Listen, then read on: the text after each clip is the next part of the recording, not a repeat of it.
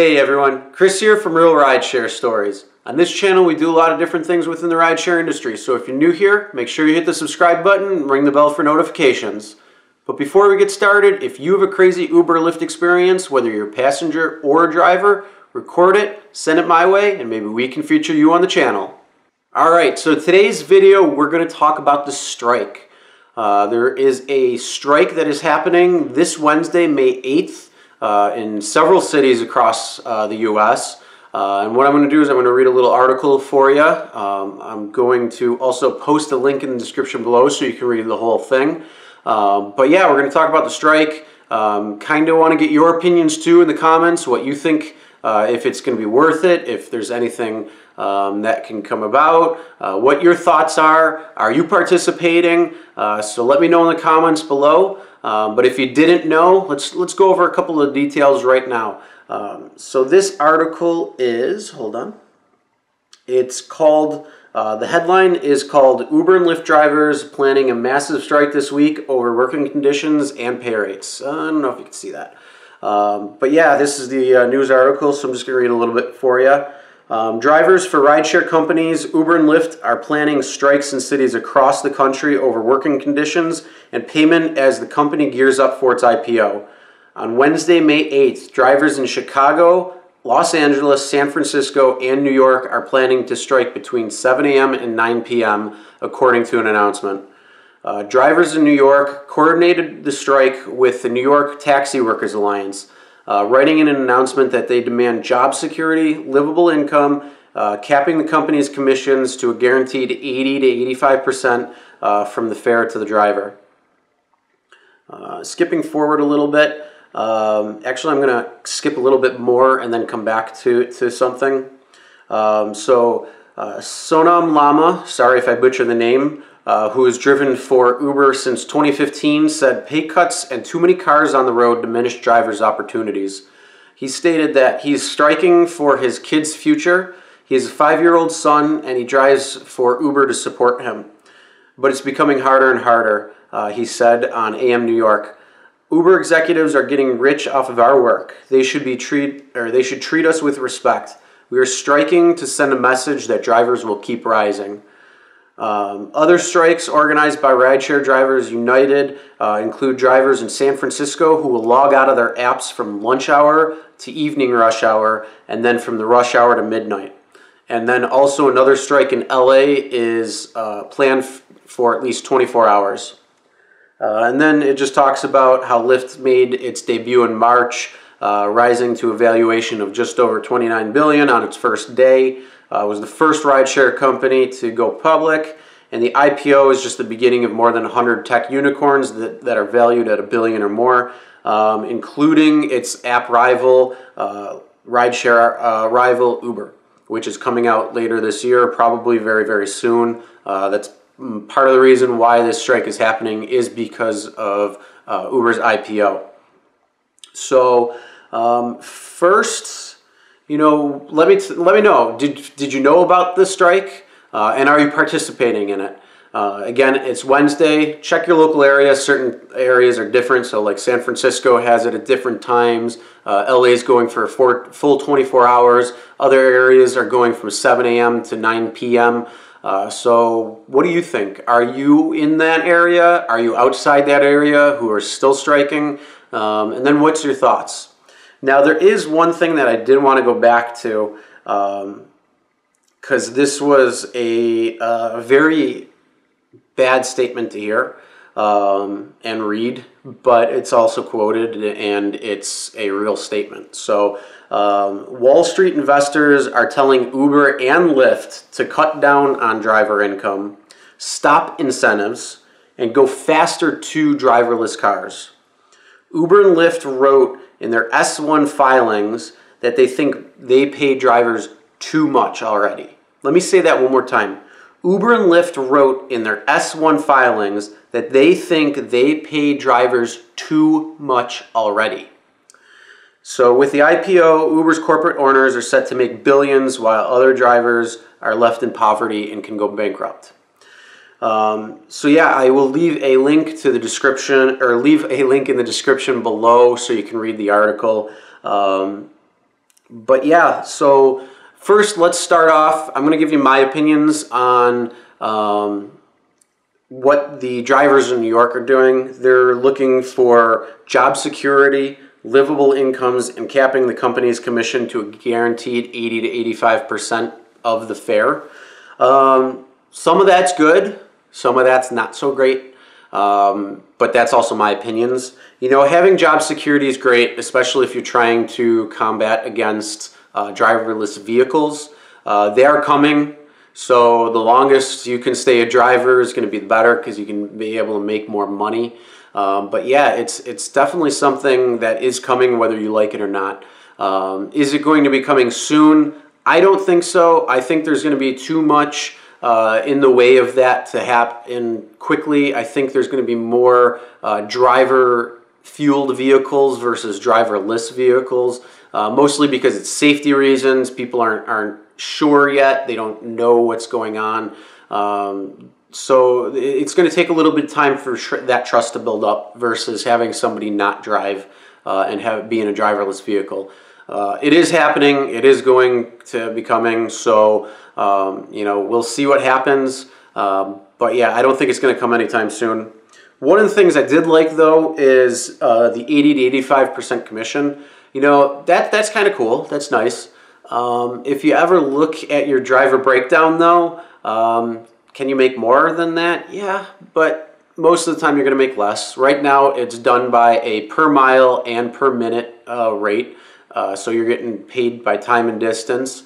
So would you rather see it go from time and distance to a percentage cap from the fare, or do you want to keep it the way it is, and then just get a increased pay per mileage or wait time or time in general, to kind of offset the pay?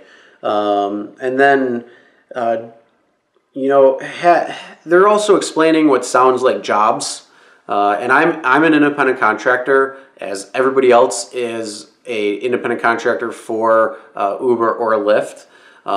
So, you know, things are a little bit different that way. I like being an independent contractor. I don't want to be an employee. I don't want to have a set schedule. I love the flexibility of when I can go on, when I want to go off. And if I don't want to drive for a month, I don't have to. If I don't want to drive for a year, I don't have to. If I want to drive every day, I can. It's up to me, and it's up to my schedule and my hustle, as every other driver out there. So I enjoy that fact. I enjoy having the flexibility, being able to go when I want, you know, and then also kind of setting my terms on the amount that I want to make. You know, maybe the per ride's lower or not, but at least I can still go out and make any money that I might need. But yeah, I don't want to be an employee. You know, I got out of that scam a long time ago. And I mean, being an employee is great for some people, but I like the flexibility. I like the independent contractor. I like being in the gig economy. It's great. It's just a nice way to go. And you know, I have a lot of other projects going on. You know, there's a lot of time dealing with editing videos and putting them together and all that. So yeah, I want to be able to have the time to do that. And then I have other projects going on too. So you know, it's not a simple thing. But yeah, it's definitely great for the flexibility, and I like that. Also, then let's go to the statement where they said that Wall Street investors are telling Uber and Lyft to cut down on driver income, stop incentives, and go faster to driverless vehicles. Well, like I said, driverless vehicles are coming whether we like it or not, just the way it is. Right now, though, I really don't think a lot of people are feeling too safe behind the wheel of a driverless vehicle or in the passenger seats. Only because every time you hear on the news, you hear of accidents or something that happens that causes problems or panic when it comes to driverless vehicles. So that trust issue is going to take a long time for it to overcome. But when it does, it's the end of all drivered vehicles. Whether it's Uber and Lyft or not, it's going to be the end of driver vehicles altogether. So that's going to be a much different aspect in things. But obviously, Wall Street investors want to get the most bang for the buck. Employees are always, and in this case, independent contractors are always the most paid out of anything. It's just the way it is. It's in every single business out there. So when you look at trying to trim the fat, they say, that's, you know, cutting employees because they cost companies the most amount of money. And that's a damn shame because, you know, being able to help other people, that's a good thing. You know, businesses can't exist without their employees. If there was no money in the bank accounts and the employees had a high morale and really liked the business and really felt included, you know, they'll bend over backwards to help make sure it works. But if you don't take care of your employees and something happens, they're the first ones to leave and they're never looking back, and then your business fails. So, you know, having a strike is a good thing, or organized drivers, you know, that's always a great thing. And that's what's happening on Wednesday. So we'll see what happens. Personally, I don't think much is going to happen. I don't think it's going to be that much of anything. Reason is because it's only for 12 or 14 hours in some places, 24 in others. And it's not long enough.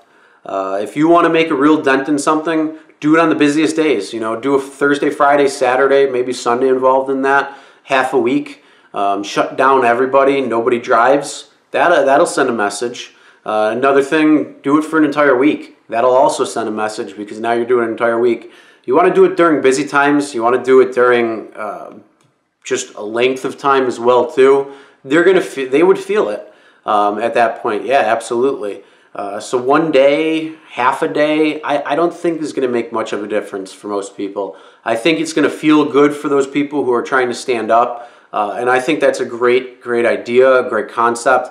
But, you know, there's a lot of other drivers out there that probably don't know about that. So make sure you share this video with them so they know if they want to participate within a strike, then they have the knowledge and know how to. They also know the times to do that with. But yeah, just share it with them, let them know. Also, one last thing about that is it's not just in those cities. There's other areas that are. It's just not as organized. So there's a lot of people who are out reaching out, trying to just go to everybody and let them know. It's definitely a lot better than last month's strike in LA that not many people knew about, and that really had zero effect for anybody. So again, I think this one's there's more people involved, there's more organization, there's a lot more behind it. So it could have a little dent put in, but overall, in the grand scheme of things, make it 4 days, 3-4 days total, make it a whole week. You know, I think that's the only way you're really going to send a message, and that's the only way anything may happen. But the biggest thing that is one of the worst things, though, is when Uber and Lyft state that in their S1 filing that they think they pay drivers too much already. I think you guys need to step away from your corporate income and invest in investment-backed income and go out on the road and use that income for a little while and see what happens.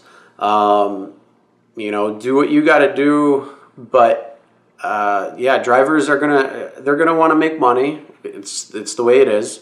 You know, they're out there. They're helping push along a concept, and in my opinion, a really great concept. I mean, Uber and Lyft is a phenomenal way for people to go from point A to point B anywhere, really.